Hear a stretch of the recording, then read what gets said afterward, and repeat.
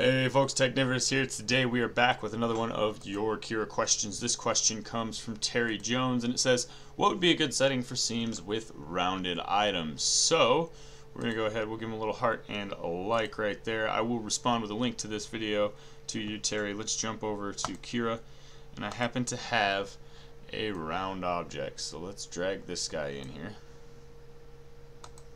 Alright, now we'll slice and check our seam settings. Now ideally we would be placing our seam on the inside because that would make it less visible from the outside. Now since this is a cup shaped model, the inside is still going to be visible when looking down into the model, but there are ways to place the seam on the inside of the model so it's not visible at all, although it can be a little tricky depending on your model's geometry. First we're going to take a look here. I don't need that. I'm going to increase this because it'll go a little bit quicker here. And let's scroll down and find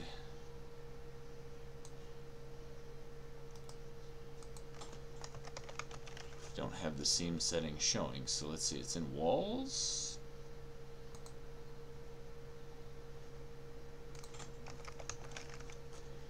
Z-seam alignment, Z-seam position. The X and Y we're not going to use. That's for manually placing the Z-seam. It can be helpful, but not necessarily easy to do.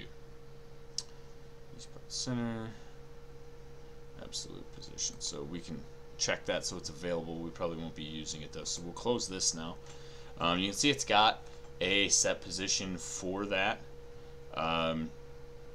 It's basically just an offset from where it's going to start its code, so that's not necessarily needed. Smart hiding is what we have selected, and this is my usual selection because it will try, as it says, control whether the corners on the model outline influence the position of the seam.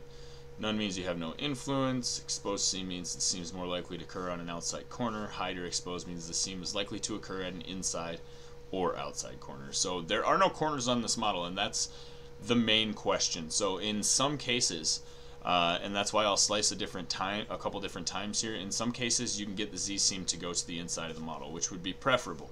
If however that does not work, we're going to randomize the Z-seam, and Cura has this handy new visualization they added in one of the latest versions that you can actually see the Z-seam.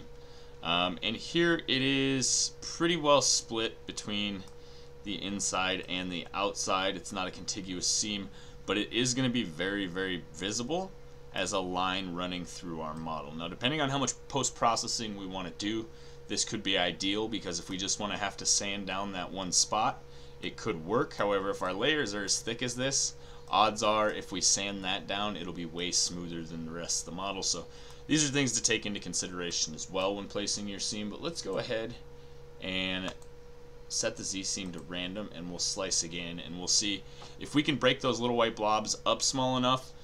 In the long run they'll end up looking like tiny zits on the model, but that can be beneficial to the post-processing process too, depending on how you're planning on doing that. And there are several other ways to do this. It's going to take a minute to slice here, so I'm just going to let it go through its motions. While it does that, we can take a look at another question here by Dapper Dan. So he's saying, hey, by chance of you seeing this, I'm trying to... Alright, and here we have it. Let's jump back over to preview mode. You'll see that the seam is very well dispersed throughout the model. Now, depending on your retraction settings and how well they're tuned, this could also be the best way to disperse that seam throughout a round object, because if that retraction is on point, you shouldn't notice any blobbing or zitting at the seam anyway. So you could end up with a very, very fine model. Now, does this mean that this is the best setting for a Z-seam on a round object? Obviously not. The biggest thing to consider here is the end use of the item. Now, this particular item is basically a spacer that goes between the floor and the middle part of the bottom of a table. So it's never going to be seen. I wouldn't be concerned with the Z-seam. However, obviously it is something that is troubling you. So I recommend testing out all of the settings, to be honest, and seeing which one works best for your needs. However, as I said, I would start with random or user specified and smart hiding. Now you can change this to simply hide the seam, and let's try this one time and see if it gives us any better results. Like I said, if we can get more of that seam on the interior of the model, that means it's doing a better job of hiding it. And it doesn't necessarily mean that it's the best setting either. Like I said, it's more of a use case scenario where it depends on what you're doing with the object and where exactly you want to hide the seam. Even if the round object has one hard corner on it, in most cases it is your best bet to hide the seam on that outside corner, just because the corner's sharp anyway and you can't really see it. However, if the object is completely round, that's not a possibility, such in this case. So again, we are letting it slice, and I will be right back with the results. Actually, let's just stick around. It looks like it's going pretty quick. We're going to be getting a preview here in just a second. So while I wait, I'll remind you again, don't forget to subscribe, guys. I know you guys hate hearing that. It gets annoying, whatever. I need your help. You subscribing, leaving likes on these videos helps other people find these videos, which helps me make money in order to make more of these videos. So I can't do this without you guys. Make sure you subscribe, hit that like button, and I really appreciate it.